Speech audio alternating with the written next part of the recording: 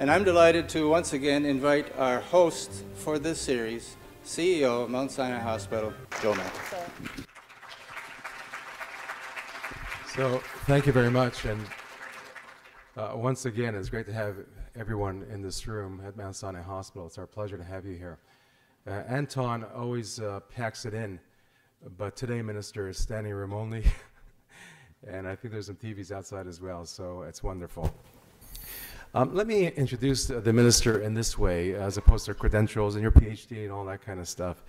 And let me say it this way. I think that, and I think a lot of us are here also because of this, I think there's no one more suited, in my view, and I suspect with all the people in this room, Minister, no one more suited to lead us through this period of reformation and change over the next few years. It is my view. And the reason I say that is twofold. One is track record. I think it's a testament to you and your government, but particularly to you, because it took a lot of courage, when I think of the changes just over the last couple of years. In terms of a generic drug strategy, in terms of the Excellent for Care Act, these are transformational developments which I think speak very well to the kinds of things and the kind of challenges and the way we do things in the future. So congratulations on that. But more importantly, and the reason you have so many partners in this room, Minister, is the fact that you anchor these changes in some very, very familiar values. One of them is patient-centeredness. I know how you speak about it with passion. I know how much you care. I know when you visit our hospital and the way you interact with our staff and our patients as well. The second one is evidence-based. I know it's very important for you, as it is for us, to make decisions on the basis of evidence, on the basis of proof, and these proof of principles guide our future, and that's very important to you as well. And the last, of course, is the whole notion of healthcare as a team sport.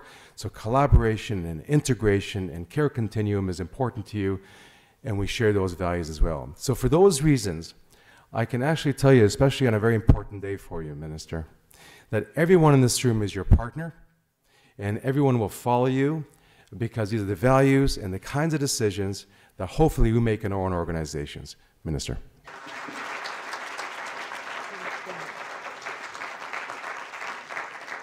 Well, thank you so much, Joe, and good morning, everyone. This is a wonderful crowd as I look and see so many faces that have helped me understand healthcare and helped me understand the enormous untapped potential in our healthcare system. I want to say thank you so much for all you do every day, all you have done for me, and for being here this morning. You know that I'm giving a little speech at noon. This speech, I've never seen anything quite so hyped as this speech. In fact, as I was leaving the apartment building this morning, the concierge at the desk said, "Good morning, have a good speech." And I thought, oh, you've been paying attention. He said, "I always do." So there's a certain sense of anticipation that we're talking about something big today. And I do think we're talking about something big today. So I can't scoop myself. I can't tell you about all of the things that I'm going to be talking about at noon.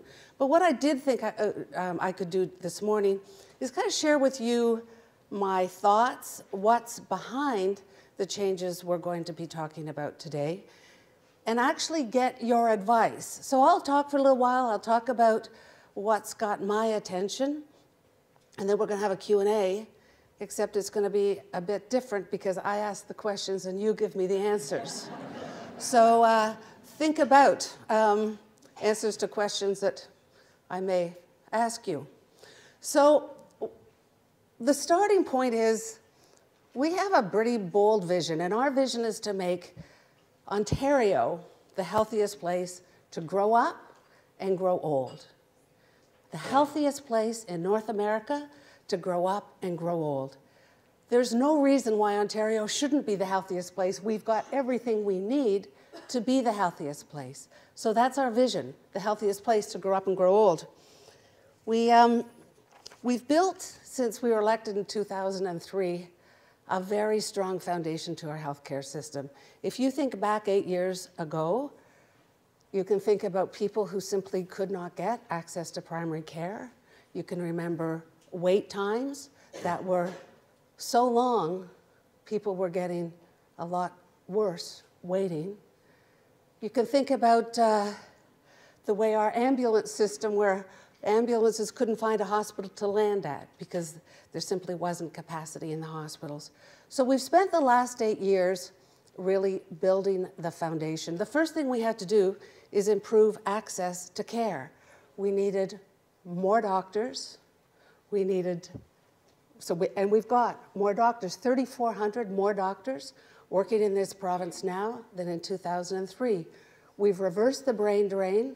There are more doctors moving to Ontario than leaving Ontario. I think last year it was 140 doctors or so more doctors moved to Ontario than left Ontario. I actually met one of them the other day at the opening of a family health team at Liberty Village. He was an American doctor working in New York, married to a Canadian, and decided to come to Canada. He loves practicing medicine here because he says everyone's insured.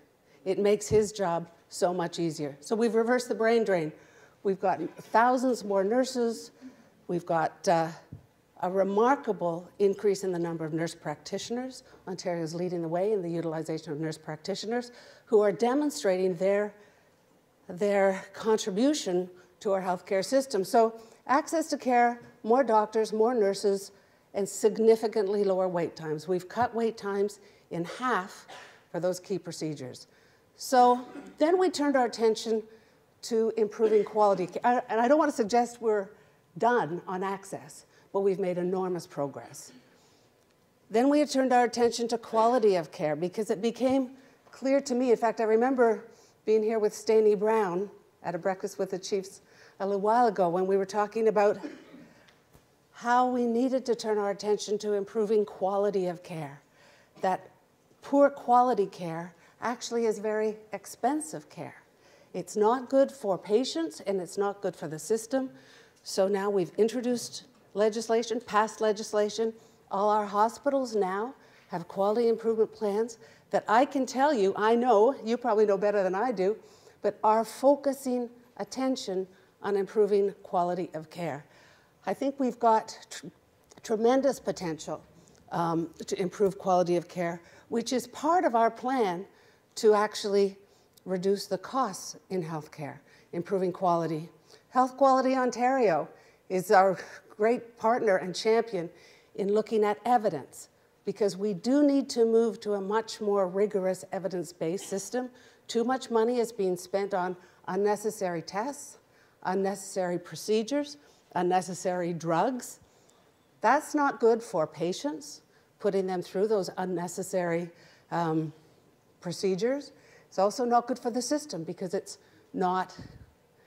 expensive care with limited benefit. You know that we are also closely linked to quality and evidence,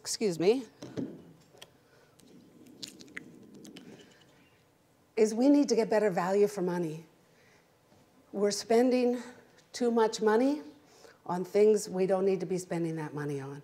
For me, value is the intersection of quality and cost. You get higher value when you've got higher quality. You get higher value when you get lower cost. So we really need to drive value for money.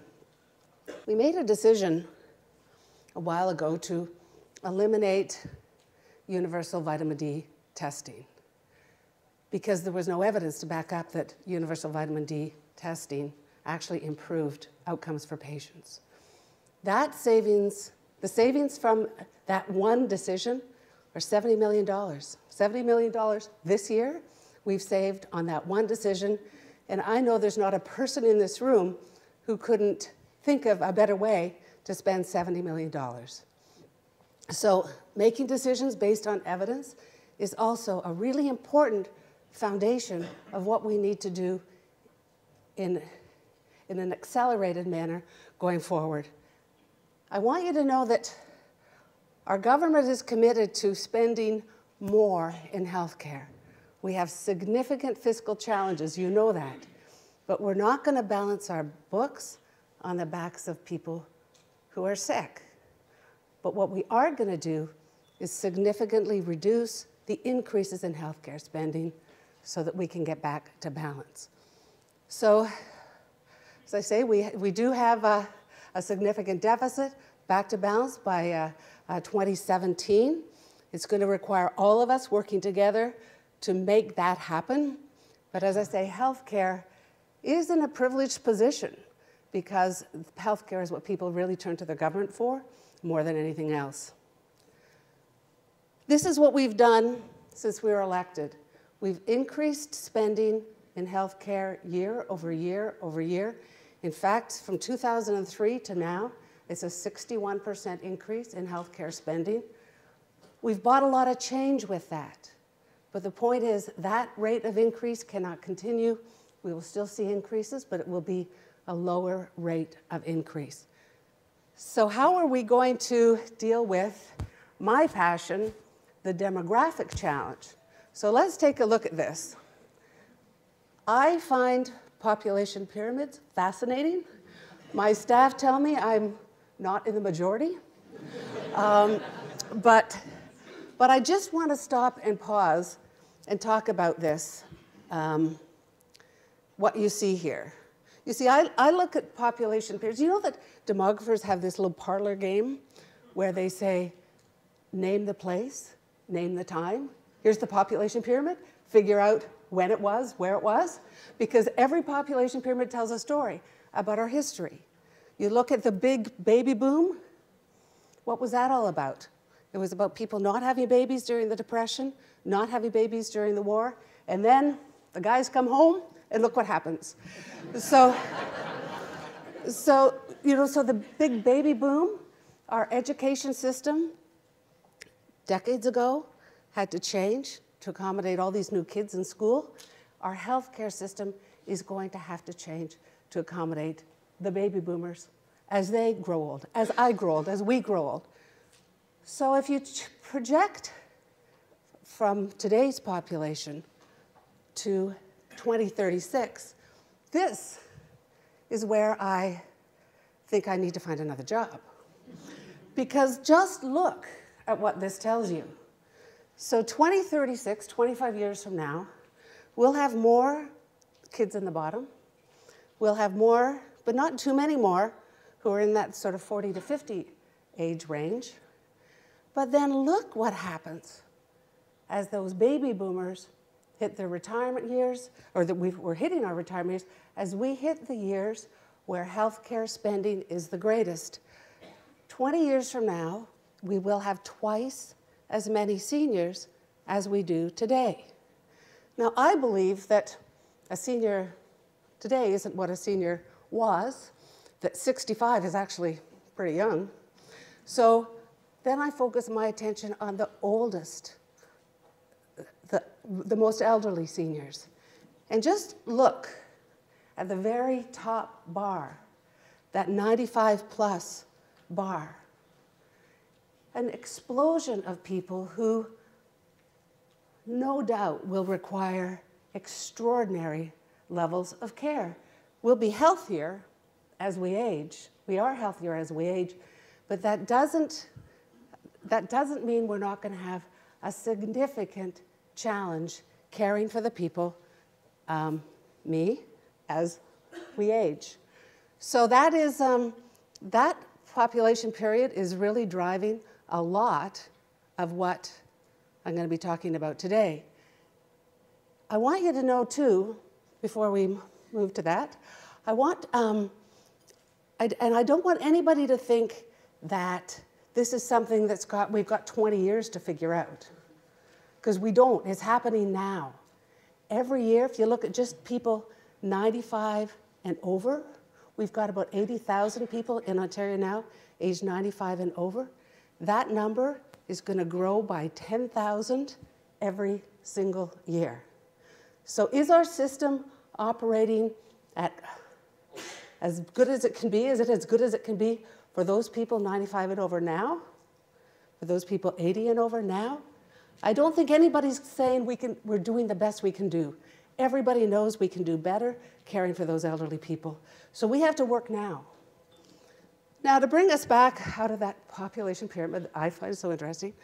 So I asked my officials to help me understand the intersection of costs and demographics. So we know we have a cost per person by age now. And then you look at the blue line is what we spend now by age. That's what we spend now by age group. So you can see we spend a lot more on people as they age, not surprisingly. But then if you take the same cost per person and apply it to the 2030 population, that's what it looks like. The difference between what we spend now and what we would spend if we just did everything the same is $24 billion. $24 billion just due to that demographic change at all. To put that in perspective, it's 50% of our healthcare costs. So I would have to go to Dwight Duncan and tell him, for every dollar he's giving me, I want $1.50, and I'm not going to improve care. I don't think that's going to work. So we have to, simply have to, do a much better job providing better care for people as they age, better care at a lower cost. And that's what I'm going to be talking about this afternoon. What have we learned? What have you taught me about how we can care for people outside of institutions, in their own home, where they want to be, in a respectful and integrated manner? Because that's what people want. My generation, the Starbucks generation, is going to demand a certain level of care. We will have high expectations. And so not only are we going to have more of us, we're going to have higher expectations, we're going to demand more of the system. So we've got a lot of work to do. We've got a lot of work to do. You know, when Medicare was created back in the 60s, you know, I would say you learn a lot about Canada when you understand that when Canadians chose the greatest Canadian, they chose Tommy Douglas. Tommy Douglas, the greatest Canadian, People's Choice Award, because that's how much we value universal health care. So we've got, when our predecessors actually made the big step forward into universal health care, the greatest gift, in my opinion, that they gave us, we had a very different population age structure. We had a young population, we had a healthy population. Care was based on there was a lot more focus on episodic care than on long-term chronic care, care of the complex. So as our population changes, our healthcare system has to change too. Otherwise, we could say that universal health care was an interesting experiment that failed. So for me, we have a choice. We are at a fork in the road. We can actually continue, we can either continue down the path of the status quo and end up with that $24 billion additional cost, which is unsustainable, or we can do things differently.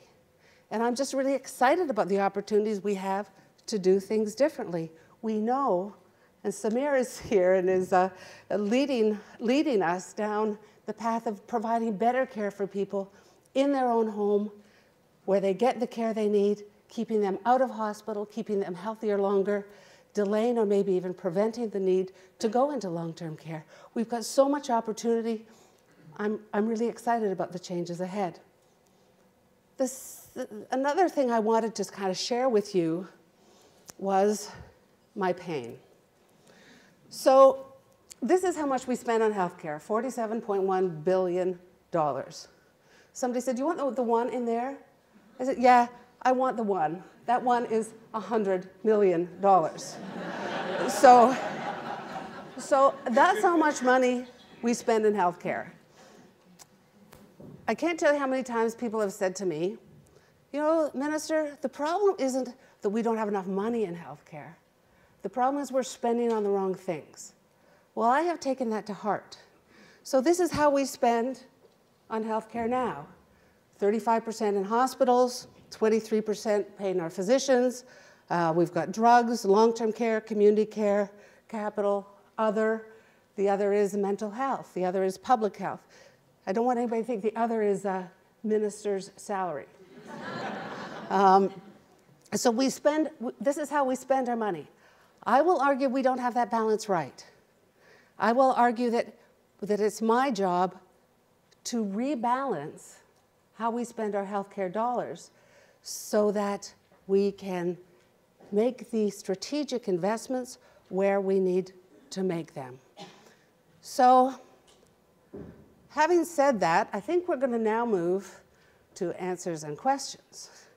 And I'm going to seek your advice on how we move forward, given the reality that we all face. So thank you very much. And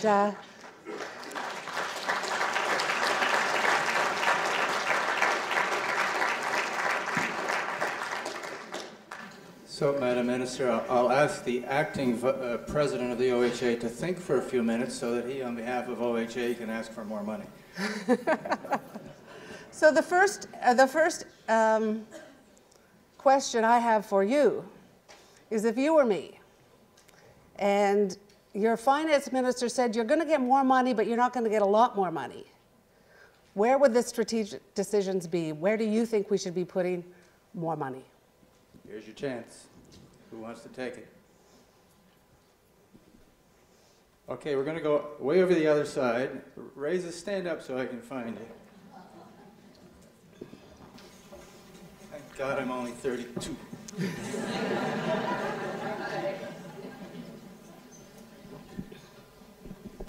Minister, thank you so much. My name is Reza Deber. I teach at the University of Toronto. I would try to change the dialogue, because we keep talking about cost benefit and where money should or shouldn't go. I'd like to see us to talk about risk benefit, appropriateness, and quality, and the recognition that sometimes more is worse, not better. If you have a short wait time for something you don't need and you get side effects from it, it's 0 for 2. And if you are treated in a small hospital which doesn't have the resources needed to give you the high quality care, this is not particularly to your advantage.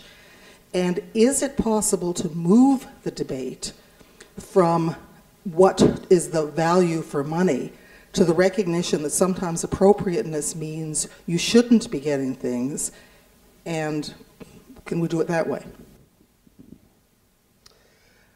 Absolutely. I mean, that's what Excellent Care for All is all about. It's about measuring outcomes. It's about looking at evidence. It's about looking at quality of care. So that is the conversation we have to have. We've started the conversation. We are implementing some of that.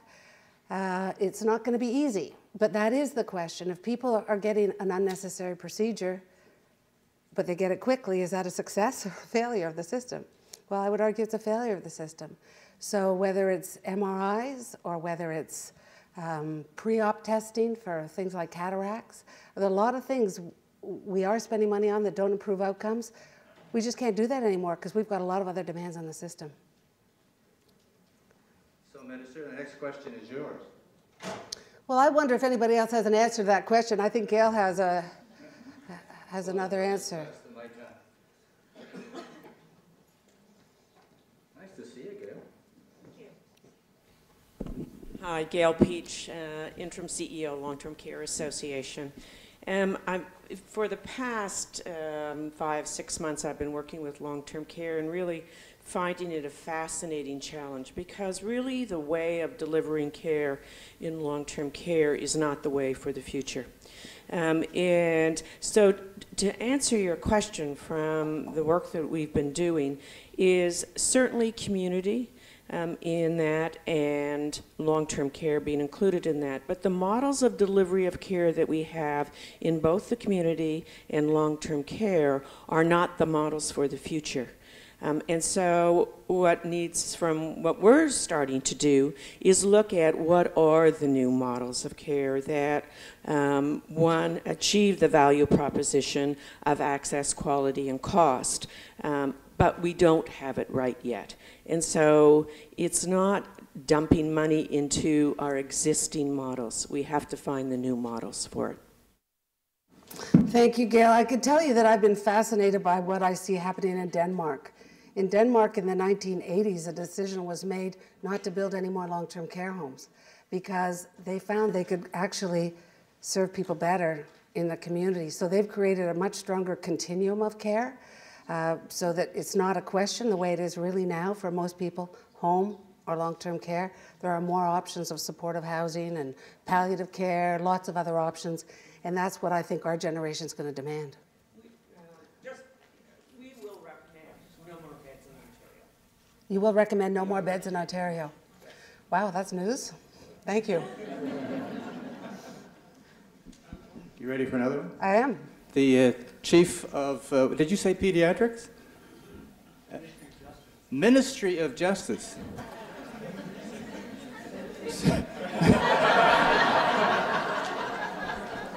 I'm Jordy Fallis, Chief of Family Practice at East General and Board of the Chair at the Southeast Family Health Team. And I just wanted a couple of short points. I sort of bridge between the community and the hospital. One thing, I wonder if hospitals have become oligopolies. Number two, I wonder if everyone looks at the Harvard Business Review this month, some economist at Harvard was asked, what's the thing we can do in the next 10 years to help healthcare? He said, have the kitchen table talk with your loved ones. He said, most of the people that come into our hospitals haven't had an end-of-life or advanced care planning program. If we look for evidence, you can see in Wisconsin, I think it's called Gunderson Lutheran or something. Anyways, they have the lowest hospital costs in the United States, and the reason they have it is they've had the kitchen table talk. And we're very bad at doing that. I see it every day in my work. People just haven't had the talk. And the final thing, I'm running for office actually, for the great part, but just to say, I highly recommend. What I want to say, you know, for the new 40, you look great, ma'am. So finally, I'm going to vote for you. I don't care what you're running for. Liberals, is that right? I can't remember. Yeah. But the final thing I want to say is Marcus Hollander in British Columbia has got some terrific work out showing that if we plug our patients into primary care hubs, the cost for diabetes in BC has gone down by $85 million. I liked what he said so much, I went out and had a meeting with him, and he's working with Barbara Starfield. He's showing, over the next 2 years, he's going to show this with depression, osteoarthritis, and all that stuff. So my feeling is we've looked at the hospital as the hub of how we should do care, and we have to rethink how we do that. Thank you. This has been a paid political announcement, but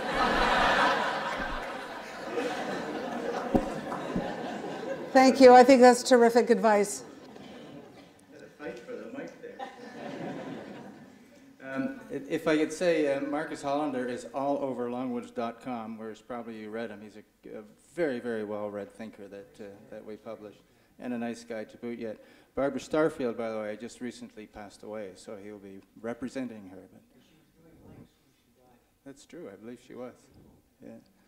So your question, Madam Minister. I've got another hand up here. Have Let's you? see. All right. Would you introduce yourself when I give you the mic?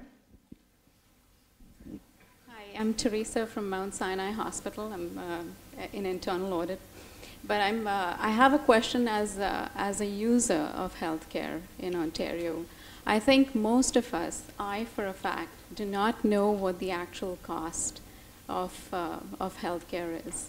And I think what Ontario needs to work on is making more responsible users. Like, I mean, we don't have that information. We don't have the data to know when a procedure might be unnecessary or what it's costing the province. And I think we need to do a better job of actually relaying the cost that per user, per citizen is actually incurring. I think it will make a difference in the way we actually manage our health. Well, thank you for that advice. I can tell you that it comes up from time to time because you don't get the bill the way you do in the States, for example. So I've actually inquired about it because I think it's kind of an interesting question. If I told you that the cost of adjusting our systems to make that possible was in the hundreds of millions of dollars, would you still think that's a good use of money? That's really the question, because it's hard to capture those costs, and I, for one, am not keen on embarking on a new computer program till we get some more done of what we've already embarked on. I hear what you're saying. Hello, Deb Matthews. Oh, hello, Thank you Eileen. very much. How are you? I'm Not Eileen bad. Pepler. I'm with Richard Ivey School of Business. I'm wondering, $47.1 billion is a lot of money for health. Does not include the delivery costs from other sectors? So, i.e., children and youth services, seniors, housing. So I'm wondering if you're looking at a healthcare model that is cross-sector and includes all levels of government to deliver the new ways forward.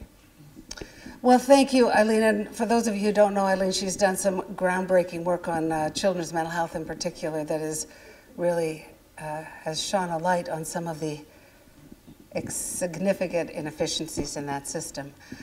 You know, Eileen raises, of course, the really important question about, and I think you're particularly talking about people with pretty complex needs, people with mental health challenges, people with complex needs who access not just the healthcare system, but also social services and housing and the police and the court system. And there is no question that we need to move to a system where there is a lot more responsibility taken for a whole person. Many of you have probably heard me talk about $1 Million Murray before, but I'm going to do it again. $1 Million Murray is an article that was written by Malcolm Gladwell a few years ago. It was published in New Yorker magazine. And when I read that article, it inspired me to think about how do we do this differently. So Murray is a fellow who was a Vietnam vet, some mental health and addiction challenges, the most lovable man you could imagine. Everyone who came in contact with him quite adored him. He died when he was, if my memory serves me right, 54 years old. He was homeless and died an unnecessary death. At his wake, there were all sorts of service providers who gathered because they loved him so much. And I imagine after a drink or two, started adding up, what did the system spend on Murray? And they sort of added each sector, adding the cost, adding the cost, adding the cost. When they got to $1 million, they just stopped counting. The point was, if you've got $1 million to spend on Murray, in our jails, in our courts, in our various parts of our system, if you've got $1 million to spend on Murray, after the fact, what could we possibly do with that money if we spent it before the fact, proactively? And it was a real call to action on housing for people with mental health and addictions challenges. So that $1 Million Murray inspires me and inspires my colleagues to really do a much, much better job with those folks to really wrap the services around them. Because too much of our system, whether it's child welfare or you name it, is really spent unnecessarily because nobody was there early. Morning, Minister. Camille Lawrence. Oh, good morning, Camille. For me, the answer to your question, some of it we have heard. But if I look at your pie chart, every single player in that chart has accountability to one organization or one sector. And it's not just how we move money around those sectors. It's how do we hold every player in the sector accountable to each other and the patient and the outcome. And that goes across healthcare and across what the previous speakers just talked about, across ministries. And to date, I still haven't heard the conversation about joint accountability for outcome to the patient. So every sector have really good arguments, work really hard, but is vested in retention. And I think we need to also add another discussion to the dialogue. We have to change models, but we have to hold everybody accountable to a collective outcome. I couldn't agree more. You know, George Smitherman used to talk about every morning he would walk to work and he would see the same woman in the same bus shelter appeared to be a homeless woman. He said that woman is getting care from a lot of different government-funded providers. A lot of people are responsible for a little bit of that person, but who is responsible for the well-being of that individual? And the answer was, and still is, no one.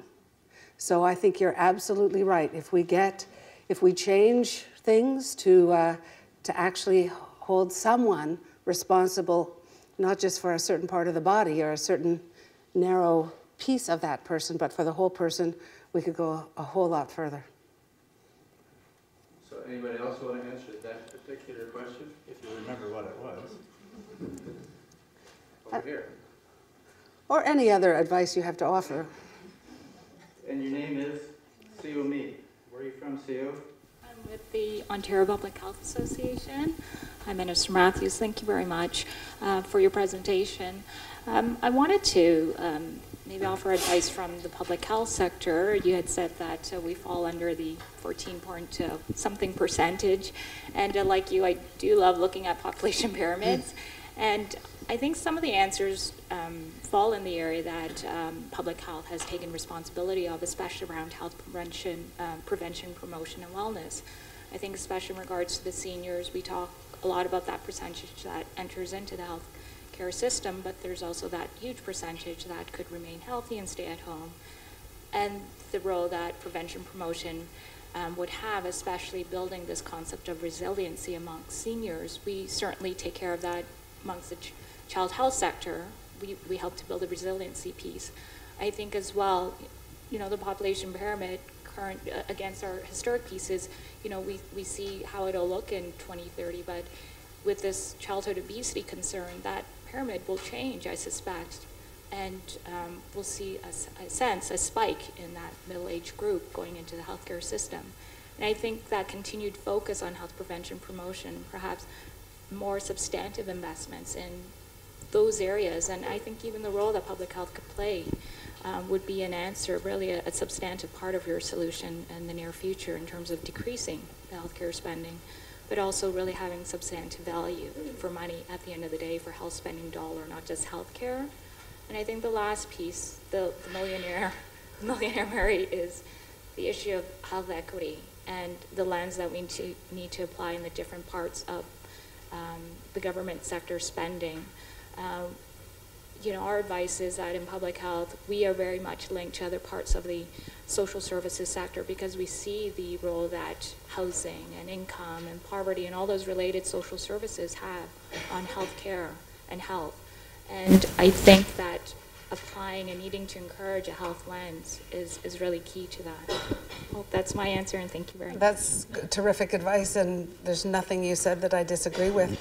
You know, I'm told that 25%, some people tell me 33% of what we spent on healthcare is spent on completely preventable illness if people stopped smoking, got more exercise, and ate more healthily. So, you know, that whole health promotion piece is huge. And you're absolutely right, the child obesity numbers are demand action. And we are going to be moving on a child obesity strategy. We've set ourselves a pretty audacious goal, reduce child obesity by 25% over 5 years. We're going to have to work really hard to achieve that, but that is work that we're going to undertake. We'll need a lot of help with that. Thank you very much. Minister Graham Shaw from Canadian Blood Services, thank you for your remarks this morning and look forward to your remarks at lunchtime. Reza challenged you to change the debate in one way, and I would like to challenge you to change it in a slightly different way, but an equally important one. And it builds on what the premiers spoke about in the recent meeting in Victoria, and this notion of looking at collaboration and integration of healthcare, but importantly across provincial boundaries. And I'd like to give you one current example and one proposed example that I think can help slow the rate of increase of healthcare delivery in provinces without challenging constitutional issues. The first one is national pharmacare, and the debate has gone on in this country for far too long, not least of which is this notion that provinces can't collaborate with each other in pharmaceutical acquisition and distribution.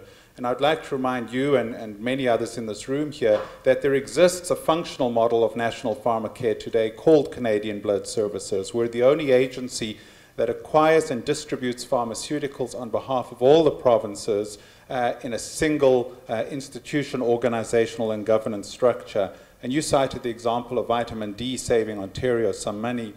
We recently went to international tender to purchase drugs for haemophilia care for all the provinces and territories in Canada, and in a single contract have effectively reduced the cost of haemophilia care by $170 million over the next 7 years, because we are purchasing the drugs on a pan-Canadian, multi-provincial, national basis as the single contract, and in fact are the largest purchaser of haemophilia drugs worldwide.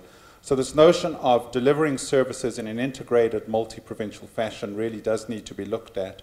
And the proposed solution, building on that strategy that Canadian Blood Services has, we have in front of your government and all governments now a strategy for a pan-Canadian organ and tissue donation and transplantation system for Canada, which will leave the delivery of healthcare at the provincial level, but is premised on multi-provincial collaboration and decision-making. And the strategy sitting in your ministry now, along with your colleague ministries across the country, will save Ontario its share of $974 million over the next 10 years if we do organ donation and transplantation on a pan-Canadian basis. And the very first initiative that we implemented was a pan-Canadian kidney registry, which has allowed Ontario to do 34 transplants in the last 6 months that it otherwise would not have been able to do on its own. Those patients are now off lifelong dialysis. The point, Minister, is I think one of the debates we need to look at is delivery of services in a multi-provincial, shared and collaborative fashion while still resulting in provinces owning the delivery of services. Thank you. Well, thank you for that. And I do think there's terrific potential in taking a pan-Canadian approach. You'll know that the premiers a year and a bit ago actually embarked on pan-Canadian purchasing for drugs. And that is not as simple as it sounds, as you know, but we actually have had our first success. We had a pan-Canadian purchasing agreement for the drug Soliris, and we are continuing to work together at a pan-Canadian level on new drugs that are coming into the formulary. So we do think there's potential. Some potential for Ontario, probably because Ontario is just as big as it is, the benefits will benefit all Canadians, and perhaps a little bit less proportionally for Ontario, but I don't care. I mean, we're all in this together. So are there opportunities at a pan-Canadian level? Absolutely. I want you all to know that I'm really trying not to say how disappointed I was when the Prime Minister backed away from any conversation on the future of Medicare. I wouldn't say that, but I want you to know I'm trying hard not to say that. I have to go way over to the other side, Minister. This is your workout this morning, hey? I'm glad there's a doctor, a pediatrician in the audience.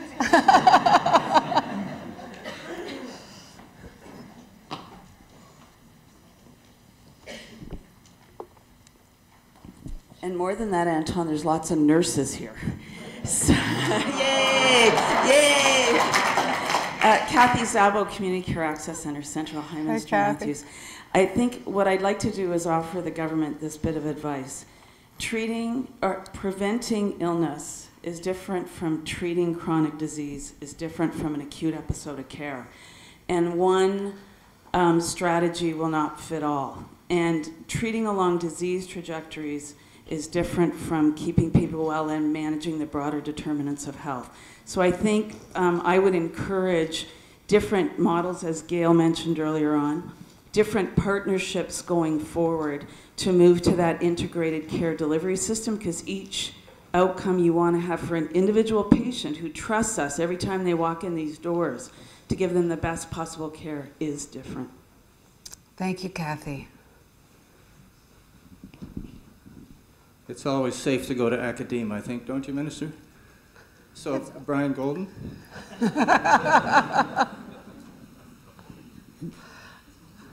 So this is probably the first time I've been handed a mic when I wasn't expecting it and wasn't looking forward to it. What I suppose I'll say is, over the last 6 months, to your ministry's credit, it's given a great deal of attention to the primary care challenges. And there were 5 reports written that Susan Fitzpatrick asked to have put together. And I think many of us were struck by how far ahead other jurisdictions were in primary care, but how much opportunity there is to develop an effective primary care strategy. And that work is probably moving somewhere through your offices, and I hope it will get a great deal of your attention. There was a multidisciplinary, multi-sectoral contributions to that, and we were all very optimistic with the work that came out of it. Real challenges getting groups together and getting the incentives aligned. But there is great work right now that is sitting in the ministry, and I suspect very close to your desk, and I hope that's where you'll spend some real attention over the next few months. Thank you, Brian. I just do want to talk a little bit about primary care, because I think we haven't focused enough attention. We've focused a lot of attention on getting more people access to primary care, but there's a whole lot more we can do to give primary care physicians the tools they need to really be the champion for that person when it comes to their health care. You know, my parents are both, they'd kill me if they heard me say this, they're both elderly. They're both well into their 80s. And they, you know, I was reading an ISIS study recently. 75% of complex seniors that they looked at, 75% were getting care from 6 or more physicians. 6 or more physicians looking after one person, each possibly prescribing different drugs, each proposing different tests, and nobody was really in charge of pulling together all that care and look at the whole person, not just different parts of their body. So I think there's a huge opportunity for primary care, physicians, nurse practitioners, the full interdisciplinary team approach, that I really think there's a big opportunity to do more when it comes to primary care. Okay, next I'm going to go way over. Who was it that put their hand up? Where was that? No, you're next. Who else was it? They chickened out. No. Ladies and gentlemen, the interim president of the Ontario Hospital Association. Thank you, Anton. Good morning. Morning. We're happy to be here today. A few things. First of all, let's start with I'm not sure it was a shot across the bow from Anton, but more challenge about asking for money on behalf of hospitals in Ontario. I won't be doing that, Minister. At least not this morning. And I think it's important to continue to point out that the Ontario Hospital Association's view is that, as you mentioned, the need to rebalance is a key element to the continued evolution and positive development of the healthcare system. But as you know, there are many moving parts, and there are many indicators that people will talk to you about that might try to protect the status quo. One of the indicators that hospitals might use, for example, is the fact that Ontario, on an internationally comparative basis, has the lowest admission rate of any OECD country. Canada, rather, and Ontario leading that, I think, development over the last number of years. The issue, though, is how do you get from where we are to where we need to be? And the question of decision making, so we're not making those decisions by wedge, but we're making those decisions in an integrated fashion, and it builds apart on the question that Camille, or the comment that Camille raises. If you were to sort of project out 5 years and describe the narrative as you would like to see it in 5 years about how not only we make decisions together, the process side, but what's the what? Like, how would the system look different in 5 years if your vision, as you're outlining it today, takes hold? Well, thank you, Mark, for that big question. And let me do my best. when I look at our healthcare system from sort of a bird's eye view, what I see is a lot of extraordinarily talented, committed people working in our healthcare system, doing a superb job at what they do. What I see, where the gaps are, though, is in those transitions from one to another, from one setting to another, a handoff from hospital back to home. The gaps is where our problems are, in my opinion. Not to say everything else is perfect, but the biggest glaring challenges we have are how do we bridge those gaps so that we actually follow a patient's journey through the healthcare system.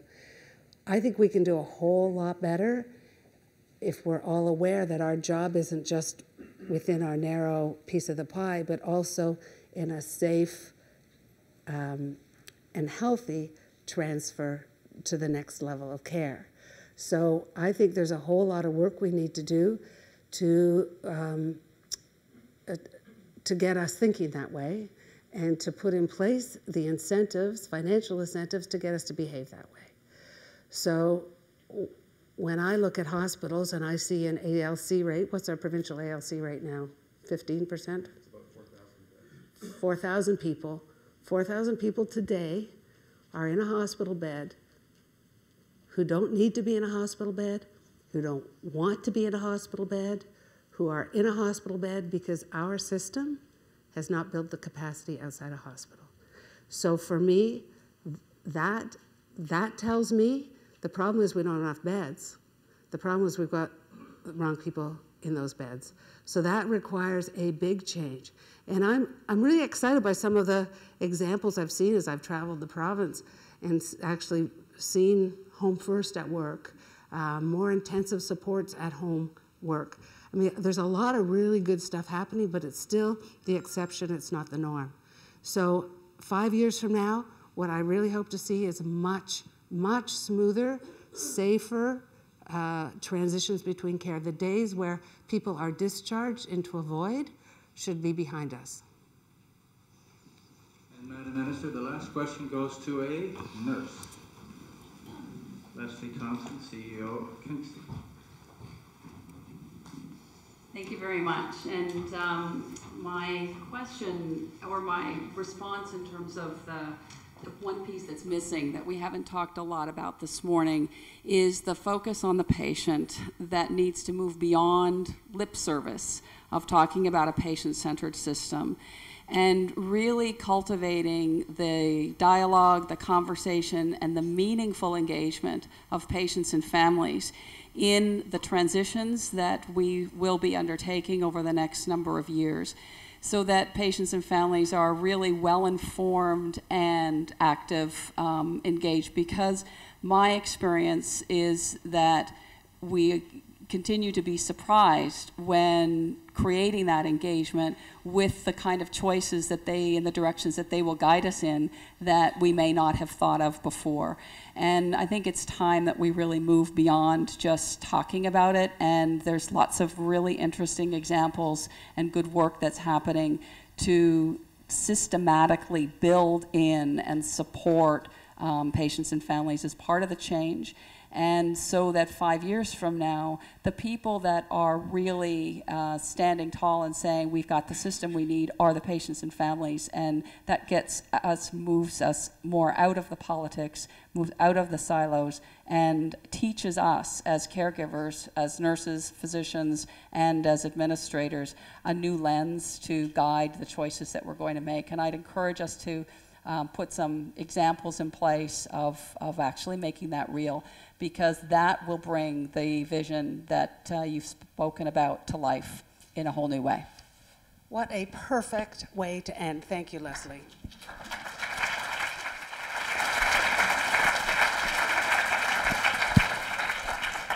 So, Madam Minister, someone whispered to me while I was in the audience, the best minister we've ever had.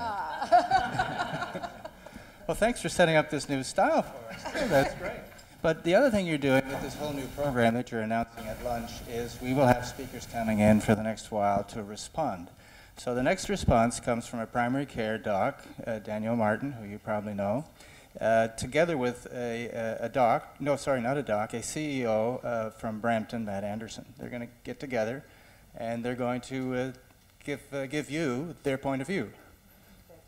So look for that. You're all invited to that particular breakfast with the chiefs. I'd really like to thank you. Maybe I could say you have the dedicated response from this audience to make it work. Thank you for coming to breakfast with the chiefs.